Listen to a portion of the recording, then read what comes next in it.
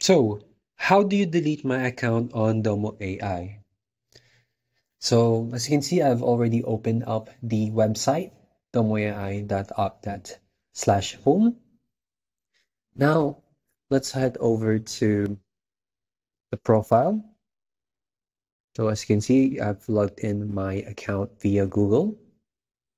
And let's head over to my profile. And as you can clearly see, there's no possible way of deleting your account. So the only solution that I can see here is just to log off your account.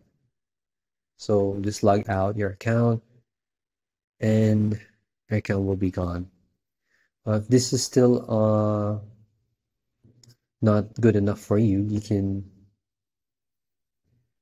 turn off the permission according to your account on Google account.